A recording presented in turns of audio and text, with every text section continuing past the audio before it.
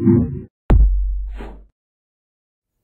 right, let's talk about electric force quantitatively. And this is called Coulomb's law, after a physicist who first developed it in 1783. All right, now we know that like charges repel and then opposite charges attract. It's almost like the universe is trying to hide the fact that there's charge. If there's ever a big charge anywhere, like a big positive charge, it's going to attract all the negative charges to it and try to hide itself, shield itself away. And at the same time, all the positive charges are going to be pushed away. All right, well, we know that this positive charge and this negative charge are going to attract each other, but how much? Well, Coulomb's law says that the force of attraction or repulsion is given by a constant called the Coulomb's law constant times charge 1 times charge 2 divided by the distance between them squared. So it's an inverse square law case, just like gravity. In fact, it's exactly the same as gravity, except that this constant, this Coulomb's law constant, is huge in this case. 8.98 times 10 to the 9 Newton meters squared per Coulomb squared. The reason for that is that the Coulomb is an immensely large unit of charge. You will never see an entire Coulomb of charge anywhere because it'll just strip electrons and other charge off of neighboring atoms until it has shielded itself. All right, now one easy way to remember this number is to write it as approximately 9 times 10 to the 9.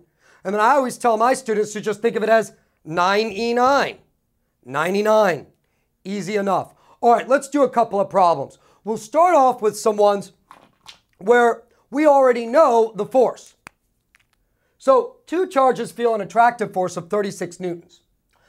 So now I want to know what the force will change to if I make the following modifications.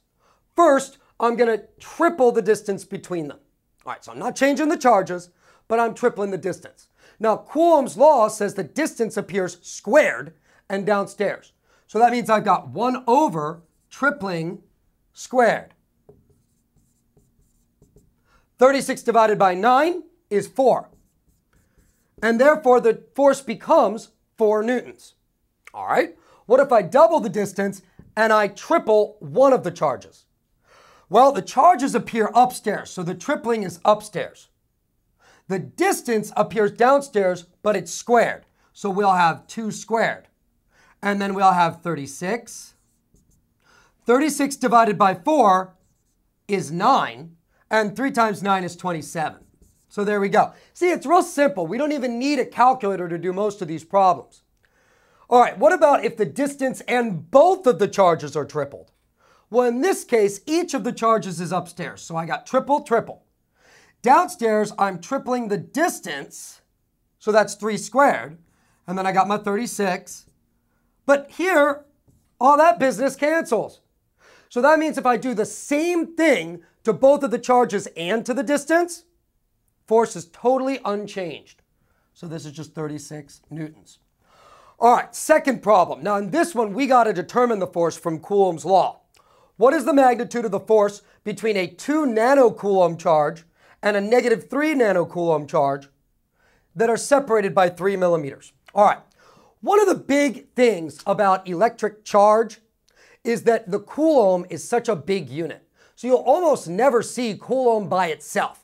It almost always comes with prefixes like micro and nano. Remember that micro is 10 to the minus 6 and nano is 10 to the minus 9. So let's go ahead and calculate this force. Force K Q1 Q2 R squared. All right, plug in. 9 times 10 to the 9. Now I got to use SI units. So our first charge is 2 nanocoulombs. So we got 2 times 10 to the minus 9. Second charge is negative 3 nanocoulombs. And the distance is 3 millimeters. Again, I've got to make that in SI.